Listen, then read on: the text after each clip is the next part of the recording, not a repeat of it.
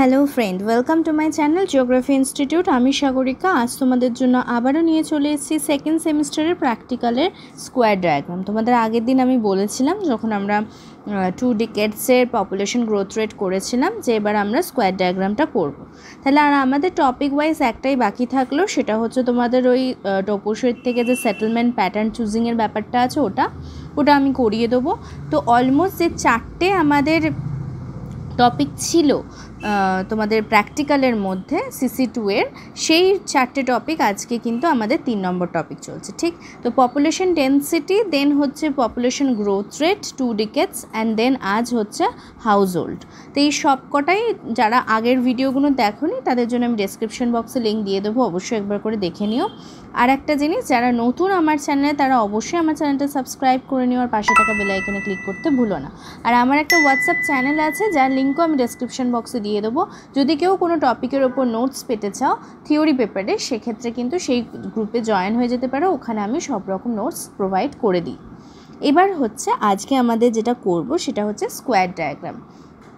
এই জিনিসটা সাধারণত কি আগে একটু বলে দিই। দেখো, স্কোয়ার মানে বুঝতেই পারছো, 4 চৌকো বা বর্গক্ষেত্র দেখতে হবে এরকম আমরা একটা ডায়াগ্রাম আঁকবো, যেটা কি রিপ্রেজেন্ট করবে না, কোনো একটা নির্দিষ্ট অঞ্চলে টোটাল কতগুলো বাড়ি রয়েছে সেই বাড়ির সংখ্যাকে আমরা রিপ্রেজেন্ট করি এই গ্রাফ দিয়ে। এখানে তোমরা দেখতে পাচ্ছ যে এখানে তোমাদের যে স্কোয়ার ডায়াগ্রাম রয়েছে সেটার যে ডেটাটা রয়েছে আমি করেছি, অবশ্যই তোমরা দেখতেই পারছো। সেটা হচ্ছে আমাদের বীরভূম ডিস্ট্রিক্টসের উপরও কাজ করেছি। টোটাল 16খানা ডিস্ট্রিক্ট আছে।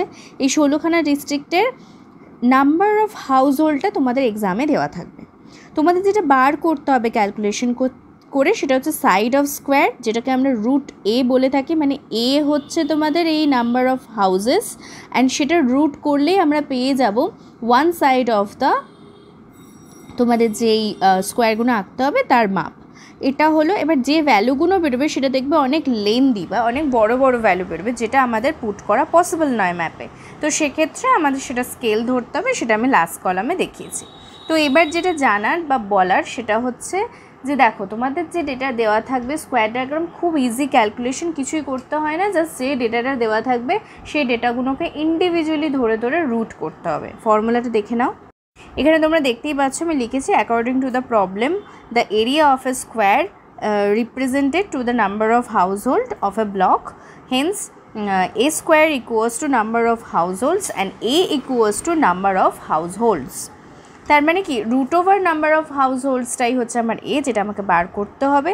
যেমন ফার্স্টে যে ব্লকটা আমাদের ছিল মুরারইয়ের ব্লকের যে সাইজ স্কোয়ারের ক্ষেত্রে আমাদের দেওয়া ছিল সেটা হচ্ছে 33680। এবার ওয়ান সাইড আমরা বার করব স্কোয়ারের, সেক্ষেত্রে রুট করব সেটার, তাহলে আমাদের বেরিয়ে গেল কি 183.52 ইউনিটস। এবার একটা কথা বলি, অনেকেই দেখবে এই ইউনিটস যখন মানে রুট করার পর যখন ফিগারটা লেখে তখন দশমিকের পরের সংখ্যাগুলো লেখে না। অ্যাকচুয়ালি কী বলো তো, রুটের পর দশমিকের তো ভ্যালু থাকে না, তাই অনেকে লেখে না। তোমরা যদি চাও সেটা নাও লিখতে পারো, আর যদি চাও তাহলে 2টো ডিজিট বা 1টা ডিজিট যা খুশি লিখতে পারো, কোনো অসুবিধা নেই এটা। এইভাবে প্রতিটা ক্যালকুলেশন আমি বার করেছি, আগের ছকেই তোমরা দেখতে পেলে।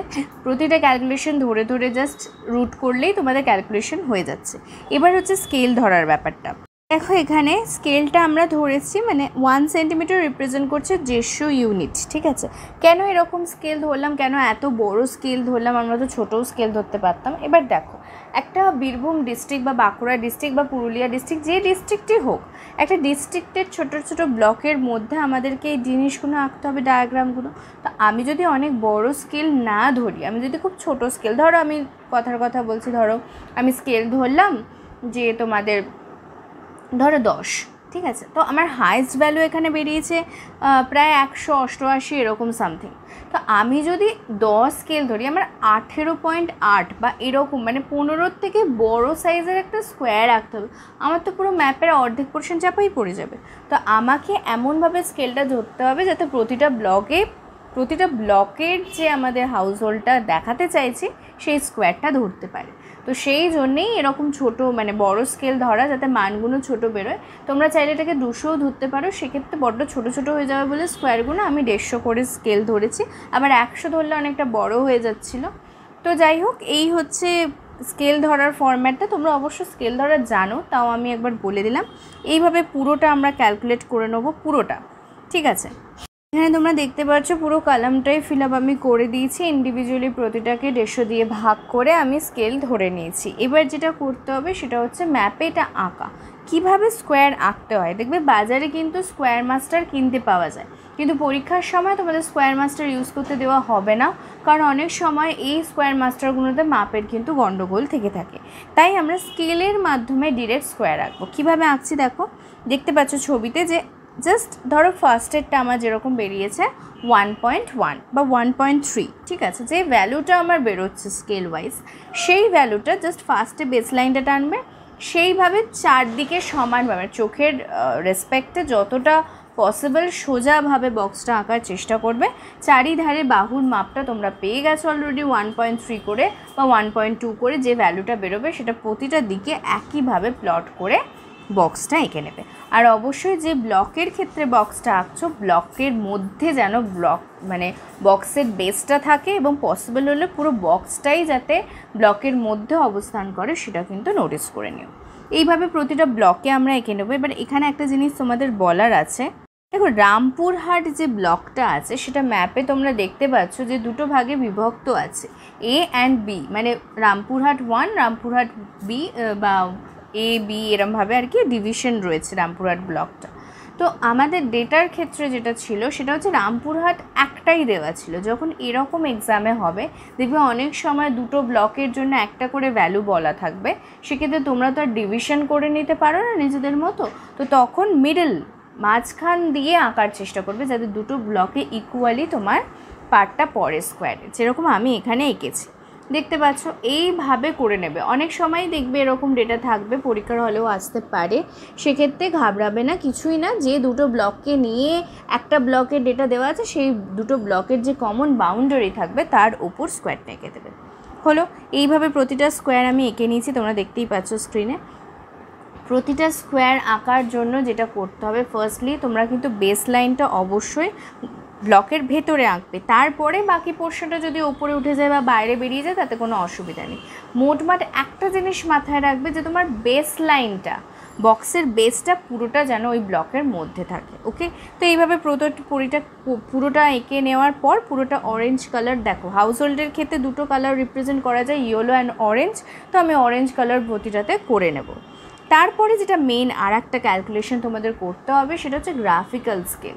যে কোনো ধরনের এই যে স্কোয়ার ডায়াগ্রাম বলো বা প্রপোর্শনাল সার্কেল বলো, এগুলো আঁকতে গেলে কিন্তু তার একটা মানে ডায়াগ্রামেটিক যে তুমি আঁকছো সেটা কিভাবে স্কেল ধরে আঁকছো বা কী প্রসেসে আঁকছো সেটা বোঝানোর জন্য আমাদের গ্রাফিক্যাল স্কেল আঁকতে হয়। সেটার জন্য একটা ক্যালকুলেশন টেবিল বানিয়ে নিতে হবে, এটা ভালো করে বুঝে নাও, এটা কিন্তু খুব ইম্পর্টেন্ট। দেখো এখানে ব্লক বলে কিছু যেটা মানে আমরা ধরেছি সেটা মেনশন নয়, এটা হচ্ছে তোমাকে করে নিতে হবে। হায়েস্ট, লোয়েস্ট অ্যান্ড মিডিয়াম তিনটে পার্টে ভাগ করে নেবে। হায়েস্ট ভ্যালু কোথা থেকে পাবে, আমাদের ডেটাটা যদি তুমি আর একবার চোখ বোলাও তাহলে দেখতে পাবে হায়েস্ট ভ্যালু আছে ওই 38-এর কাছাকাছি। তো 38 থাকুক, 36 থাকুক, 35 থাকুক, এরকম যে ভ্যালু থাকবে তার রাউন্ড ফিগার, তার থেকে বড় রাউন্ড ফিগারটা তুমি ধরে নেবে। তাই আমি এখানে 40,000 রাউন্ড ফিগার হিসেবে ধরে নিয়েছি।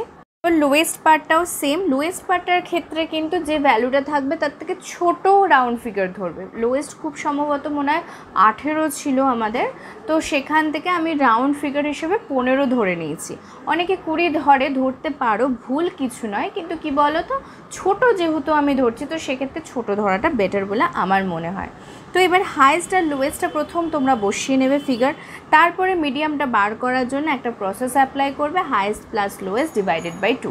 এটা তোমরা সবাই জানো, ছোটোবেলা থেকে করে আসছো। এইভাবে মিডিয়ামটা বার করে নেবে, তারপরে যে স্কেল তোমরা ধরেছিলে সেম প্রসেসেই আমরা করব, আবার এগুলো রুট করে সাইড বার করে নেবো এর, এবং তারপরে তাকে আবার স্কেল। আর স্কেল ধরার ক্ষেত্রে মনে রাখবে যে স্কেলটা ধরে তুমি অঙ্কটা করেছো বা মেন যে ক্যালকুলেশনগুলো করেছো যে স্কেলে ধরে করেছো সেই সেম স্কেলেই যেন গ্রাফিক্যাল স্কেলটা হয়। অনেক সময় দেখেছি আমি স্টুডেন্টদের এই ভুলটা করতে, যে একটা স্কেল ধরেছি, ধরো 150 আমরা যেটা ধরেছি 1 সেন্টিমিটার রিপ্রেজেন্ট করছে 150 ইউনিটকে, সেখানে অনেকেই দেখেছি গ্রাফিক্যাল স্কেলে গিয়ে 1 সেন্টিমিটার রিপ্রেজেন্ট করছে 200 ইউনিট। না, এটা ভুল। গ্রাফিক্যাল স্কেল মানে কি, তুমি তো সেটাই রিপ্রেজেন্ট করছো না যেটা তুমি এঁকোছো, সেটার স্কেলটা রিপ্রেজেন্ট করার জন্যই তো গ্রাফিক্যাল স্কেল। তো যে স্কেলটা ধরবে সেই স্কেলটা ধরে প্রতিটাকে ডিভাইড করে নেবে, যেরকম আমি করেছি দেখতে পাচ্ছ। এবার আঁকাটার ক্ষেত্রে কি করতে হবে, প্রথম যেটা আমার বেরিয়েছে সেই ভ্যালুটা অনুযায়ী প্রথম আমি 1.3 বেরিয়েছে, তো 1.3 আমি পয়েন্টটা ফেলে নেবো। সাধারণত ম্যাপের রাইট হ্যান্ড সাইডে আঁকতে হয়, আমার ম্যাপের জায়গা ছিল না বলে আমি লেফট হ্যান্ড সাইডে আঁকছি।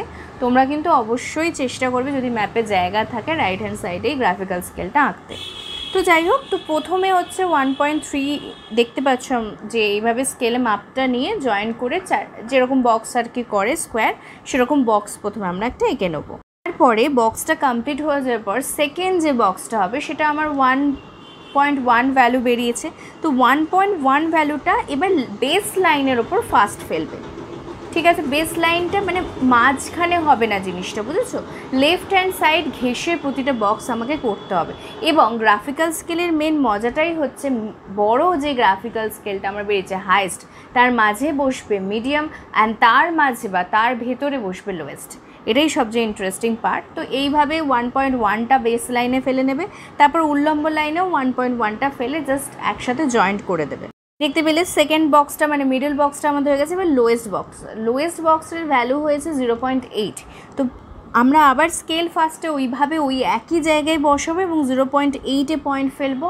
সেমভাবে উল্লম্ব কক্ষেও তাই করবো, 0.8-এ পয়েন্ট ফেলবো অ্যান্ড দেন জয়েন্ট দেন। দেখো গ্রাফিক্যাল স্কেল আমাদের হয়ে গেছে। তো আমি দেখো স্কেলটা বসিয়ে তোমাদের দেখিয়ে দিয়েছি। প্রথম যে ছোট বক্সটা সেটার ভ্যালু হচ্ছে 0.8, তারপরেরটা 1.1 এবং লাস্টেরটা 1.3। এইভাবে পুরো গ্রাফিক্যাল স্কেলটা তোমাদেরকে এঁকে নিতে হবে ম্যাপের মধ্যে। আঁকা হয়ে গেল। এবার যদি ম্যাপে একদমই জায়গা না থাকে সেক্ষেত্রে পাতায় যেখানে ম্যাপটা আটকাচ্ছ ক্যালকুলেশনের পরে বা লেফট হ্যান্ড সাইডে, সেখানে নিচের দিকে করে গ্রাফিক্যাল স্কেলটা এঁকে দেবে। আর বারবার যেটা বলছি চেষ্টা করবে রাইট হ্যান্ড সাইডে আঁকার। ওকে, তো এই আঁকাটা কমপ্লিট হয়ে যাওয়ার পর এটা কিন্তু কোনো কালার হবে না। এবার কিছু লেখা লিখতে হবে। দেখো এইভাবে লেখাগুলো লিখে দেবে। তোমার হাইয়েস্ট যেটা সবচেয়ে বড় সেটাতে ডট ডট লাইন দিয়ে 40,000 যেটা ধরেছিলাম, মিডিয়ামটা থেকে ডট ডট লাইন দিয়ে 17500 যেটা ধরেছিলাম, এবং লোয়েস্টের পাশ দিয়েও সেমভাবে ডট ডট লাইন দিয়ে 15,000 লিখে দিয়ে ওপরে লিখে দেবে 1 সেন্টিমিটার রিপ্রেজেন্ট করছে 150 ইউনিট যেটা তুমি স্কেল ধরেছো, অ্যান্ড ওপরে অবশ্যই বক্স করে লিখে দেবে গ্রাফিক্যাল স্কেল। এই হলো আমাদের গ্রাফিক্যাল স্কেল। এবার হচ্ছে আর একটা ইম্পর্টেন্ট পার্ট, সেটা হচ্ছে ইন্ডেক্স। দেখো এখানে আমি ছোট্ট করে ইন্ডেক্স বানিয়ে দিয়েছি। আমার জায়গা ছোট তাই ছোট করে ইন্ডেক্সটা বানিয়েছি। নাম্বার অফ হাউস হোল্ডস বলে লিখে দিয়েছি, অরেঞ্জ কালার ইউজ করেছি, সেটা আমি বক্সের মধ্যে দিয়ে দিয়েছি। এবার পুরো জিনিসটা একবার দেখে নাও কীরকম লাগছে। ও হ্যাঁ, এবারে হেডিং করতে হবে। তো এখানে আমি হেডিং দিয়ে দিয়েছি, square diagrams showing the number of houses in different block of Birbhum district. এইটাই থাকবে, সেম প্যাটার্নে লেখাটা হবে, শুধু ডিস্ট্রিক্টটা হয়তো চেঞ্জ হয়ে যেতে পারে বা স্টেট হতে পারে, যা কিছুই দিক না কেন সেটা চেঞ্জ হয়ে যাবে। এইভাবে একটা হেডিং করে নেবে অ্যান্ড দেন এই হচ্ছে আমাদের ওভারলুক ম্যাপ। কমপ্লিট হয়ে গেছে আমাদের স্কোয়ার ডায়াগ্রাম আঁকা। তাহলে আশা করছি বুঝতে পেরেছো কীভাবে করলাম। স্টেপ বাই স্টেপই তোমাদের দেখিয়ে দেওয়ার চেষ্টা করেছি। এবার হচ্ছে ইন্টারপ্রিটেশনের কথা, এটা একটু বলে দিচ্ছি তোমাদের, যেরকম আমি এর ক্ষেত্রেও বলে দিয়েছিলাম পপুলেশন গ্রোথ রেটের ক্ষেত্রে বা পপুলেশন ডেন্সিটির ইন্টারপ্রিটেশন একটু টাফ হয়, তাই আমি লিখে দেখিয়ে দিচ্ছি। এগুলোতে সেভাবে কিছু লেখার থাকে না। মেনলি তুমি কোন ম্যাপের উপর কাজ করছো, এটা কি শো করছে, number of house hold show করছে, এবং তার পাশাপাশি কোন ব্লকে, ঠিক আছে, বীরভূম ডিস্ট্রিক্টের কোন ব্লকে সবচেয়ে বেশি হাউস হোল্ড শো করছে এবং কোন ব্লকে সবচেয়ে লোয়েস্ট হাউস হোল্ড শো করছে। এবং এর থেকে কী বোঝা যাচ্ছে, যে ব্লক যেখানে মানে আমাদের হাউস হোল্ডের পরিমাণটা বা বক্সটা বড় সাইজের হয়েছে সেখানে জনবসতি ঘন অঞ্চল লক্ষ্য করা যাচ্ছে, এবং যেখানে কম ছোট ছোট বক্স হয়েছে সেখানে কম ঘনবসতি। কিন্তু পুরো ম্যাপটা ওভারঅল লুক আউট করলে আমরা দেখতে পাবো প্রায় স্কোয়ারগুলো প্রায় সমান, মানে প্রায় পপুলারিটি সব জায়গায় সমান, এবং বেশ জনবসতিপূর্ণ অঞ্চল হচ্ছে এই বীরভূম ডিস্ট্রিক্ট। এটাই বোঝানো যায় হাউস হোল্ড ম্যাপের মাধ্যমে, মানে স্কোয়ার ডায়াগ্রামের মাধ্যমে। ব্যাস হয়ে গেল। এবার যদি তোমরা গ্রাফিক্যাল স্কেলটাও ইন্টারপ্রিটেশন লিখতে পারো, তবে গ্রাফিক্যাল স্কেলে সাধারণত ইন্টারপ্রিটেশন লেখার প্রয়োজন পড়ে না, যদি মনে করো লিখে দিতে পারো, কোনো অসুবিধা নেই। এই ছিল স্কোয়ার ডায়াগ্রাম। আশা করছি সবাই বুঝতে পেরেছো। যদি কারোর কোনো জায়গায় কোনো কনফিউশন থেকে থাকে আমাকে অবশ্যই কমেন্ট করে জানিও, আর ভিডিওটা ভালো লাগলে লাইক শেয়ার কমেন্ট করতে ভুলো না। তাহলে নেক্সট ভিডিওতে আমরা টপোশিটের যে পার্টটা রয়েছে সেটা নিয়ে আলোচনা করব। আজকের মতো এই পর্যন্তই, সবাই ভালো থেকো, বাই।